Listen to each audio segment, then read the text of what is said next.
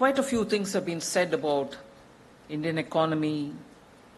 We are set to become the third largest. From the 10th position in 2013-14, we've moved over to fifth largest. And about the way in which this economy has been steered in the last 10 years and so on. But in the course of narrating how steps have been taken under the guidance of Honorable Prime Minister, I want to sort of weave it into a kind of narrative which, as students, you would certainly want to put that perspective before you when you talk about the Indian economy today or any other future times when you are talking of economies of the world and economy India in this context. I'll begin where I mentioned that India will in the next few years move to become the third largest. And there are already lots of people say, oh, that's a given. We will at any cost be the third largest. It's all right, you don't need to take any credit for it.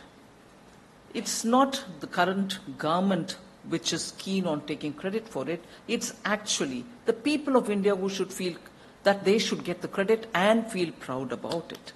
It is the people of India who moved it from 10th to 5th and from 5th to the 3rd.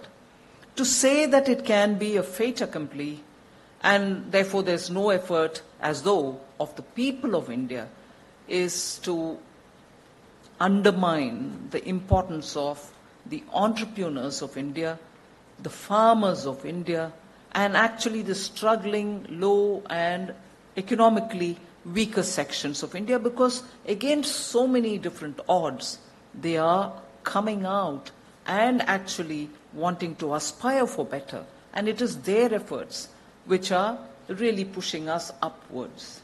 So there's no way in which I will accept if anyone says, oh, it's guaranteed that we'll move from 5 to 3 in the next few years, and you don't need a prime minister to say, I'll make sure that this country will move to the 3rd rank. I think that is losing perspective of what it takes to move upwards and move for better prospects of our Indian citizens.